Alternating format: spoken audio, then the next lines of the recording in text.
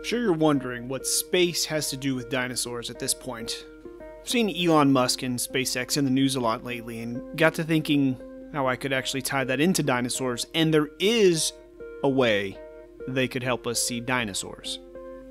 2 words: space travel. Now, buckle up because we're going to do some math and science stuff. Light travels at 186,000 miles per second, hence the phrase speed of light. And the light we want to see is tens to hundreds of millions of light years from Earth. That's the light from the era of the dinosaurs. So to see this light, you need 2 things.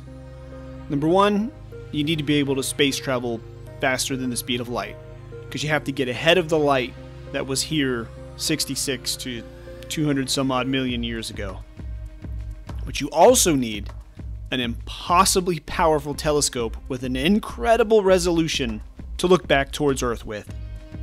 Now, if you can overcome those 2 obstacles, you could actually see the dinosaurs right now.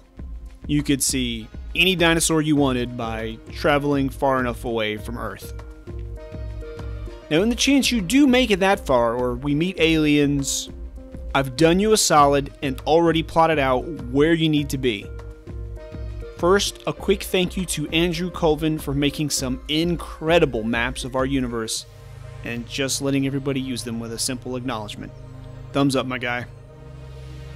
So this is a shot of the universe, and we're right there in the middle, the Virgo supercluster in blue. Drop you a little Earth there to make it easy. Now, if you want to see some Triassic dinosaurs, you're going to have to go over 200 million light years from Earth. I mean, that's just an immense scale that we're dealing with here, and you're going to see that in a second on the next screen. For Triassic dinosaurs like Coelophysis, Herrerasaurus, and Plateosaurus, you can go to the Perseus Pisces supercluster and the Pavo Indus supercluster. These are 222 and 235 million light years away.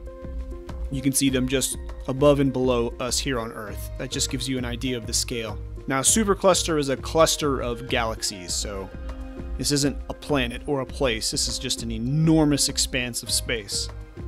So it gives you actually a lot of variety if you want to see a specific dinosaur back in the Triassic period. Now, zipping over to a little smaller shot. This is the Laniakea cluster.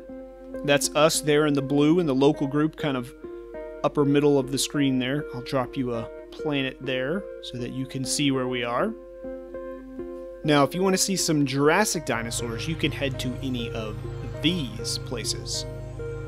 You can see there's a lot now, and you can just get an idea of the scale of just how vast space is. All of this is pretty much contained in that tiny little blue cluster. Not all of it. A good portion of it, though. You've got the Cancer cluster is probably the furthest away that you could go at 200 million light years.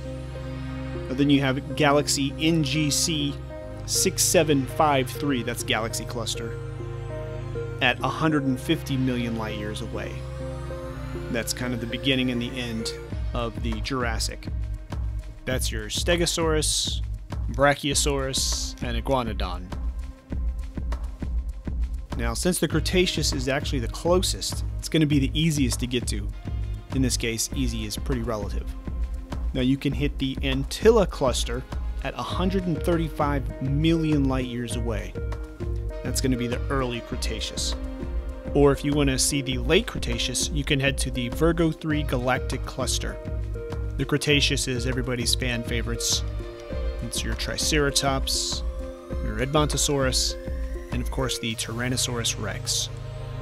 You can see these. Now remember, space is 3D, so these aren't necessarily, the equidistant at the map there. They could be deeper or closer, but you can see the Virgo 3 upper right here.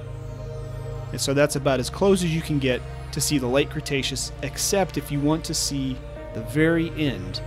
If you want to watch those last minutes of the dinosaurs, find out the exact date and time the asteroid hit Earth, you can travel to the Leo 2 group supercluster. In that cluster, you can see from about 65 million years ago, which there were no dinosaurs, 65 million years ago, back to 90 million light years. So you want to get around the 66 mark. There were dinosaurs, so somewhere between 65 and 66, you'll see the very end. Thank you for watching. Just wanted to give you a fun little thought-provoking idea. Next time you look up into the night sky, you're seeing light even older than the dinosaurs. And you might even see this constellation. Just kidding.